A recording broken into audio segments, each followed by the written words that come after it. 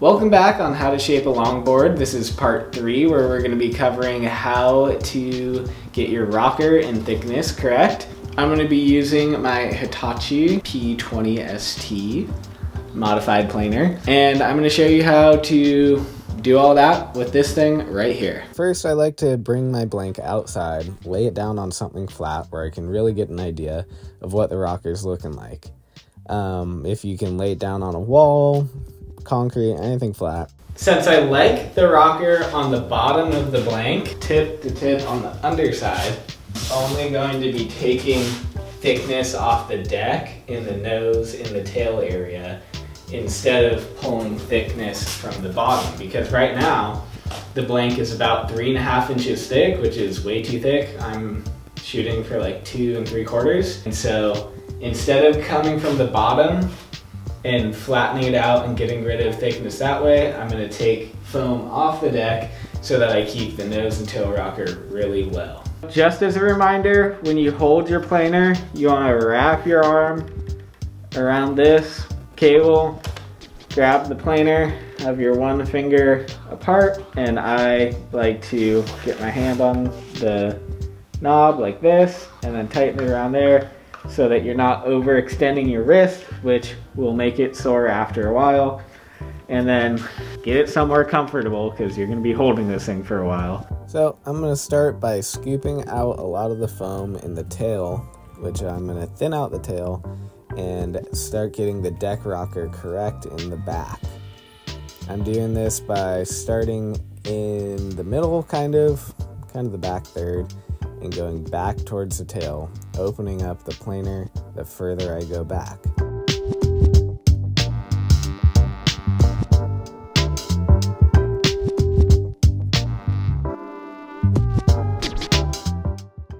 As I keep making cuts, I'm going to keep going further and further back, closer to the center of the board. And I do this because this is the only way you're going to be able to keep these passes smooth and consistent going back with the rocker for the rest of the board.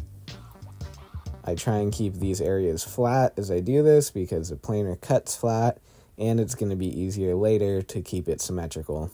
Don't forget to keep looking at it, checking it out, making sure that you're not making a crazy lump, any crazy dips. And then as soon as I start moving towards the nose, same thing, starting from the center, working to the tips. And you can see I'm really making long passes now. And again, that's just to keep everything connected and smooth and keeping everything from getting lumpy, crazy, and ugly.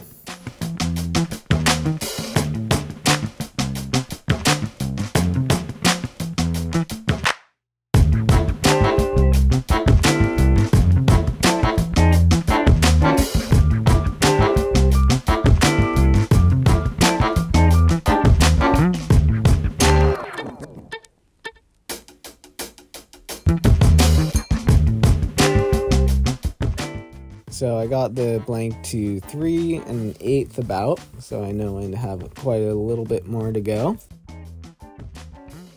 I'm just going to keep doing more of the same, blending the nose and the tail rocker together now, and making sure that everything flows smooth. There's no lumps, dips, bumps, nothing. Those things are bad. And then again, just keep checking it out, making sure it's nice and smooth. And check your thickness often. It's pretty common for beginners to over thin out their boards. I got mine to 2 and looks like 15, 16, something like that. Now I'm checking with the level, making sure everything's good. And you know what? I did a pretty good job.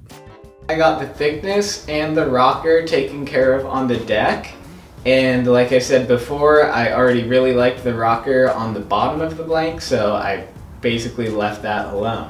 I got the tail thinned out, so it's not thick at all in the back, but I did leave, as you can see, some thickness up here in the front because I'm going to do concave in this surfboard. From the middle point, which you should mark in the very beginning so that you know where your rocker should be approximately, the axis of it should be at approximately. From that point up, I'm leaving extra foam because I'm doing a single blended concave in the nose of this board. If you're not doing a concave in the nose of your board, this would be the time, just like I did on the deck, use your planer to blend from the spot that is correct and blend out the extra foam that you don't want. So if you want to take rocker out of the bottom of the surfboard, what you would do is you'd use your planer and say you like the nose from here to here. You would take your planer and blend out the foam in the middle. So if you're taking foam out of the middle of the blank, you're going to be bringing it closer to the deck, thus flattening your rocker. If you want to add rocker, you're going to do the exact opposite. You're going to say you like the middle to right here. You're going to start taking foam out of the nose, blending it up. That's going to create more rocker. So if you want more rocker from the bottom, take it out of the nose, take the foam out of the nose and pull it up. And if you want less rocker on the bottom, leave the nose where it's at and take out the middle part. So for the deck, the way that would go is if you want less rocker on the deck, you're gonna take the foam out of the nose, so the opposite of the bottom. You're gonna take it out so it's flatter, and then you're gonna take out the rocker or the foam on the deck of the board in the tail if you want to lower the rocker. If you want the most possible deck rocker, leave the nose, leave the tail, but then scoop out the middle part. So just if you need to watch that a second time, listen to it to make sure you do it right, go ahead. But yeah, so basically you're carving out the surfboard, you're leaving the foam where you want it, and you're taking away the foam that you don't want. That's how you're going to be adding rocker or subtracting rocker. So this photo, I keep it hung up on the back of my wall, not because I love to look at photos of myself surfing, but because this is the perfect example of where the water flows onto the deck of a longboard while you're nose riding. So I use this photo in order to shape the decks of my longboard.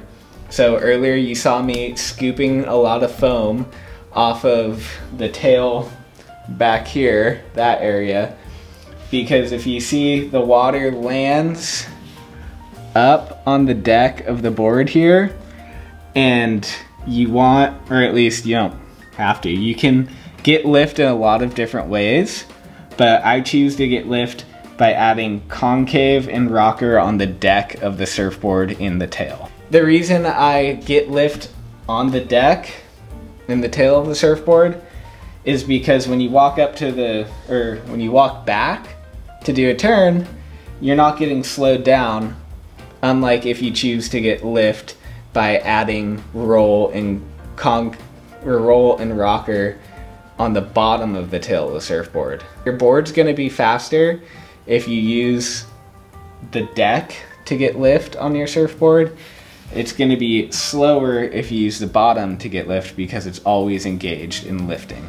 Thank you guys for watching. Next time we will be doing rails. This is going to be a very important step to watch. I'm going to show you a lot of good tricks on symmetry, and you will be able to make surfboard rails that you can do a turn, you can nose ride, you can trim down the line, anything you want. I'll show you how to do it all in the next video. Make sure to subscribe so you do not miss it.